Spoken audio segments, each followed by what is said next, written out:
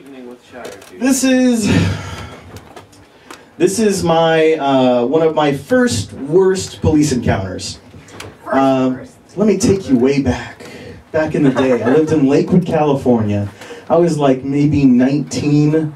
In Lakewood, California, you know, that's a place that's famous for being boring. It actually got like most boring city in California.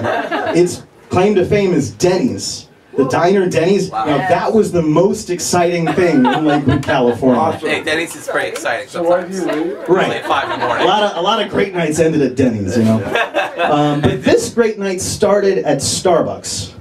And I was chilling at Starbucks with a couple of my friends, a couple gentlemen. They're both named Sean, so for the purpose of the story, I call one of them Shonda. That was his actual nickname. All right. Now Sean, he says, "Hey guys, I got a great idea. You're gonna love this," because we're bored out of our minds. We need a great idea. So we're like, "What, Sean?" And he says, "I know how to build a combustion cannon at Home Depot for like $10, under $10. We can do this. We can have a great time." We're sitting here in like suburbia, like California, and we're like, "Dude, that's a great idea. Let's do that." So we get in Sean's truck. Now his truck is a stick shift, which is important to the story. These are all very important details, by the way. And we get in this truck and we drive over to Home Depot. I tried to call my best friend Bruce and say, "Bruce, you should come with us." Now the truck only seats 3, and what Bruce would have done is he would have gone under the tarp in the back of the truck. This big blue tarp, and we've done that so many times. Like under the tarp, you know, on the highway, driving places, because we can only fit 3 people in this freaking truck. Now under the tarp are a bunch of like parts like PVC pipe and stuff, because Sean had an irrigation company. So you know, we're driving to Home Depot. Anyway, I'm getting sidetracked here. And Sean is running through the aisles, grabbing stuff, sawing stuff, you know, putting stuff together, and he builds the most beautiful combustion cannon. He finishes it in the parking lot, of course, because he doesn't want the Home Depot people to know what we're doing. He buys the stuff, we leave.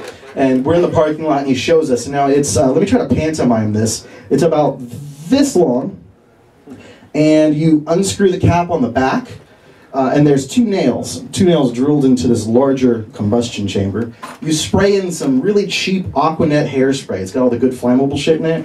And then you screw the cap back on. You click a little button on the outside, which makes a spark go between the 2 nails, and then boom. Now it sounds amazing. It sounds real loud, like a freaking, like a 22 or something, like boom. And we're chilling in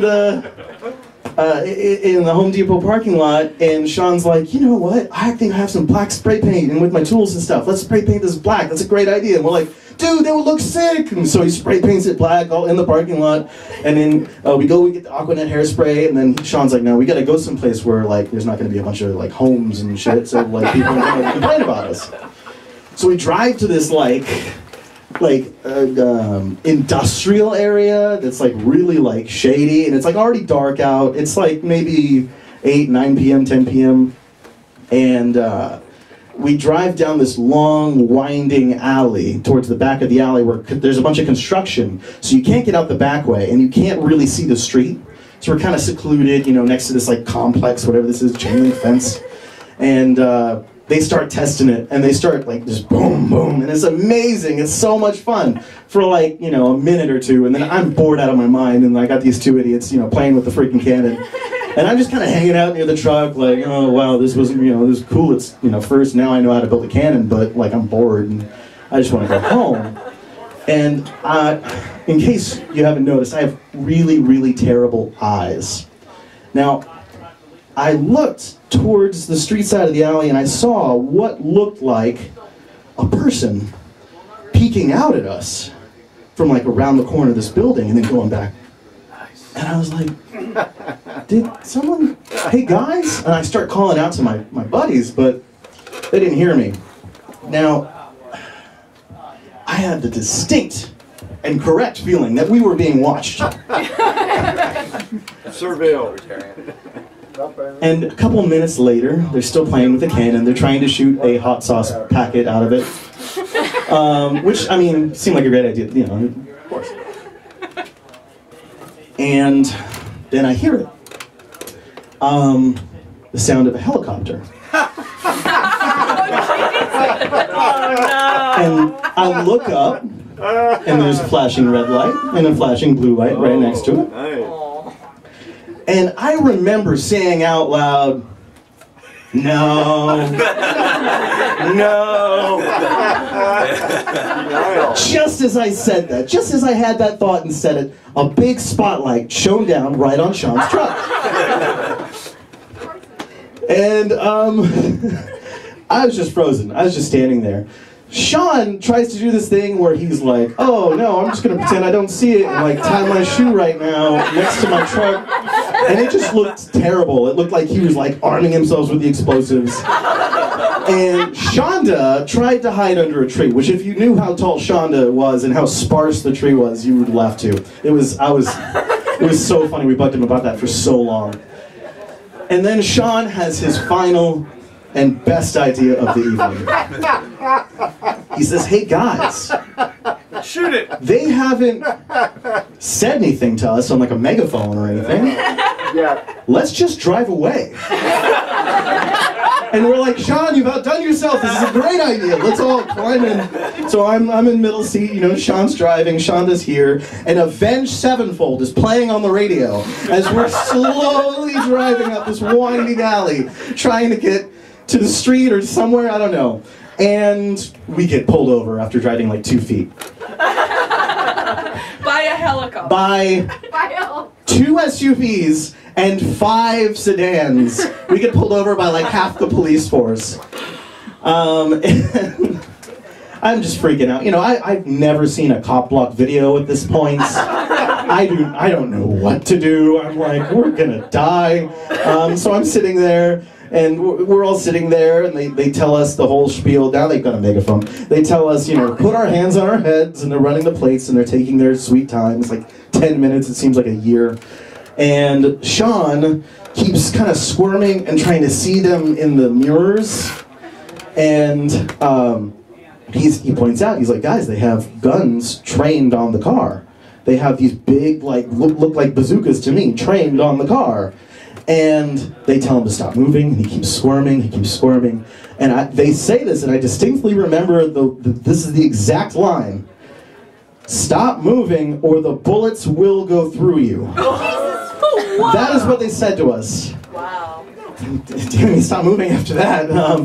And so then they pull us out of the car one by one, and they do the whole like instruction thing, you know, stand up, you know, put your hands in the air and walk out backwards facing away from us, then lift up your shirt so we can see your waistband and turn around once, and then walk backwards towards us like slowly. And we're all like, "Yeah, sure, you know, we'll just go along with it, and, you know, no trouble there."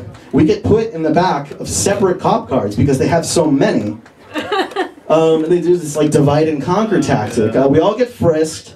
I was the only guy that got frisked by a guy. The other 2 got frisked by this little tiny lady cop who ended up being the craziest and the one in charge. They put me in the back of a cop car. I'm sitting there cuffed. They've taken everything out of my pockets. They've taken my shoes, which I didn't know they did that. They took my shoes.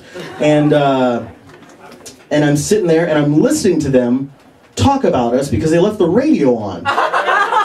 I'm listening to them like go through like, "We're sweeping the alley now for shells." I'm like, "What, for shells? Oh, they think we have a gun." You know? And they asked me before I got into the car, they're like, "Are we gonna find anything in that car? Are we gonna find any weapons in that car?" I'm like, "No, you're not gonna find anything." You know, I don't know anything at this point. I'm a kid, fuck.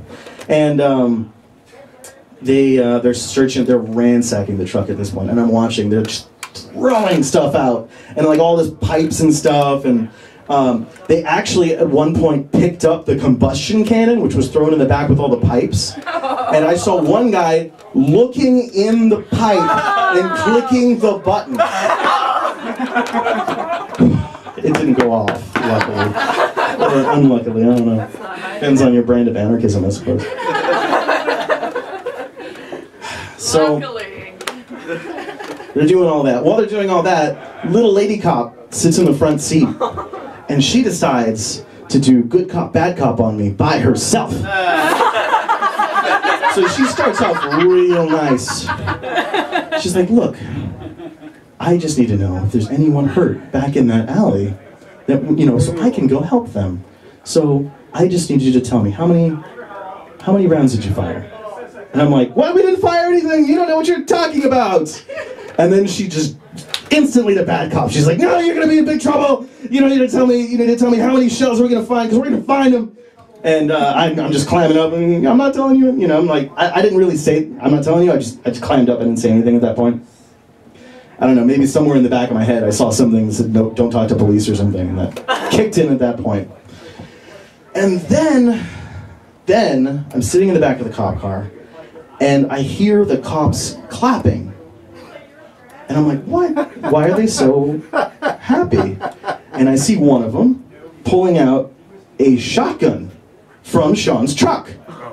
A shotgun. And I'm like, oh yeah, Sean had that shotgun that he showed me that one time. And yeah, sure enough, yeah, he keeps his shotgun in his truck in California. Like all sensible people. Yeah, and so as they're interrogating us and stuff, the cars are slowly going away. Oh, it was really funny too when they were pulling us out of the car. At one point, they said, "Person in the back of the truck, please exit the truck," like just in case there was a person back there. And that would have been Bruce had he not been a good boy and did his homework that night.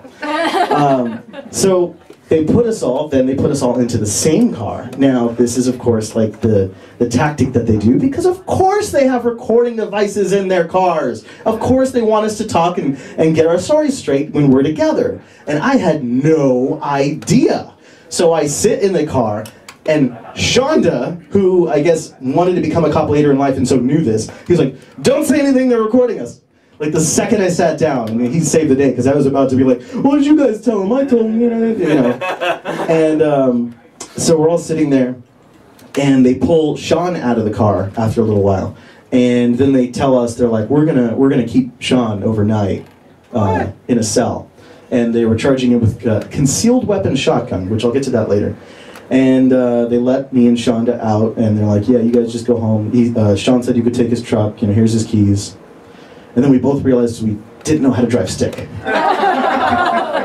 So the aftermath of that is Sean got NRA to back him in a court case against the cops, because there is no such charge as concealed weapon shotgun.